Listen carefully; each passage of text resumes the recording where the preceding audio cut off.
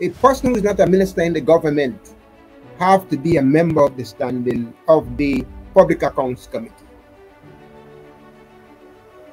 He made that observation because he want to make sure that he remind them of the rules, so that not all the members of the government in the lower house can become a minister.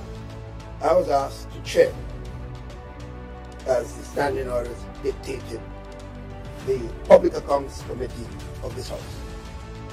Everyone is aware of this. So, Speaker, I have pointed out to the clerk and others there was a fundamental breach of the standing orders as they are. Over the years, 15, 20, just go back as much as you want. And I indicated that the standing orders clearly states that the composition of this body, which is a critical body for the governance of this country.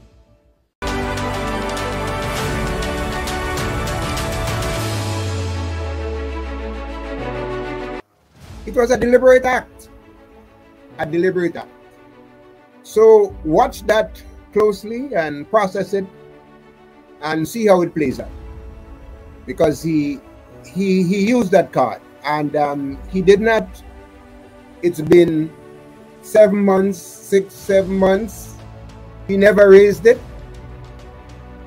You see, when there is no opposition in the House, the standing orders allow for members from the other place to be members of that Public Accounts Committee. But when there is opposition in the House, and there is a member in the government that's not a minister, that person automatically, or not automatically, the government must name someone who is not a minister to be on that Public Accounts Committee.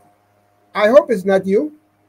I hope it is not you, because if you are, you'll be under the chairmanship of Dr. Mitchell and 2 or 3 of your former colleagues.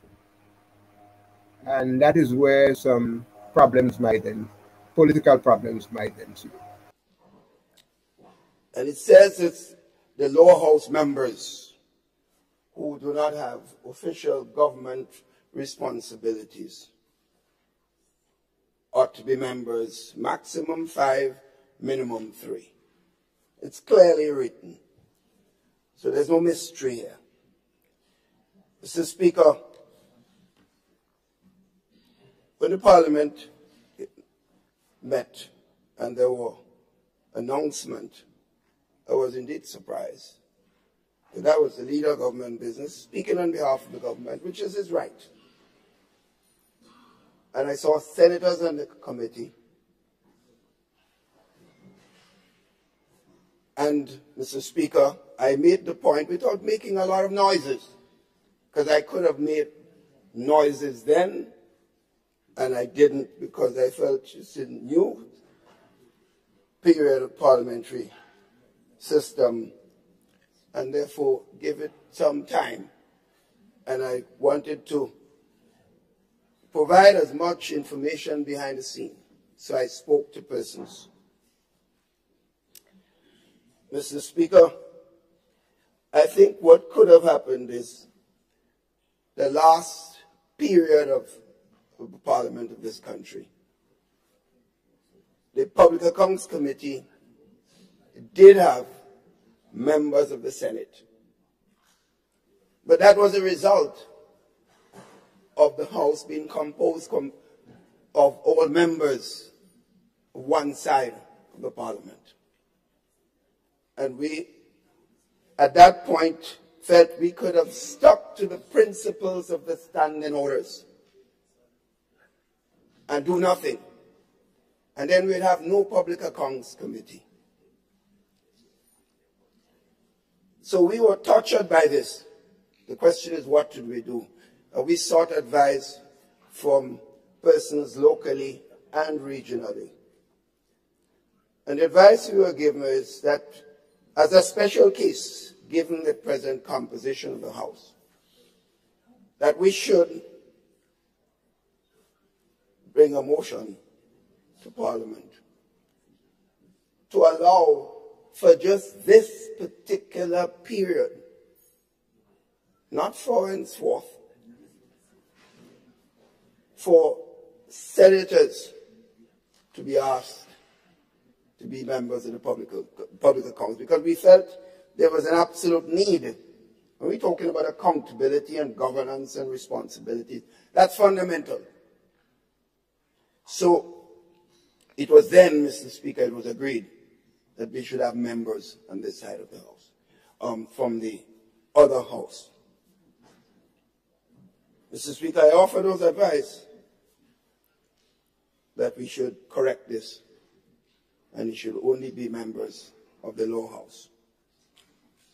Mr. Speaker, lo and behold, I was being told through my secretary at my office that I was being advised through the leader of government business, through the speaker, through the clerk, that I should take a motion to Parliament to change the present construct, to go back. I must bring the motion. Mr. Speaker, the responsibility of the initiative to name the Public Accounts Committee does not come from the opposition.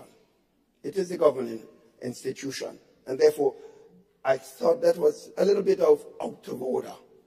And I expressed those views. And I got it back over and over that I should. Mr. Speaker, I said, please do not put down on the other paper an emotion of me, because I'm speaking to history. So it must never be felt that I was part of this charade. So I made it very clear, Mr. Speaker, that the government side needs to correct that fundamental, because right now we have a Public Accounts Committee that is not properly constituted. And therefore we should correct it. But the onus is not on me to do that correction. I make it very clear, and I will take no responsibility for any incorrect or improper construct of the Public Accounts Committee. That is the responsibility of the government side, and they must do it. What should happen, and what has consistently happened when there were an opposition in the House and the government side, the leader of government business consults with the leader of the opposition or any senior member so appointed by the opposition to decide on the composition. In other words, the government should not, they could do it because they have the power. They should not just come to Parliament and name a committee, and then we accept it. And then, in my case, as leader of the opposition, and by implication, chairman of the Public Accounts Committee, just be given a construct and to say, look, this is your team. You now take that team to the playing field. You know, as a former cricketer, I will never want the selectors just to choose a team and just say, go forth and just play. I want to know the members of the team, and I would want to be part of, usually any serious cricket team, the selectors call in the captain, you know what I mean? And then, so Mr. Speaker, I'm using some metaphor to deal with this, but it's a serious issue. And I'm making it here, standing here, on personal explanation, because it affects me. So, to the government side, appealing to them, to please, at this point, after 10 months, 11 months of government, we do not have a properly constituted Public Accounts Committee, and I would call no such meeting until that is properly constituted.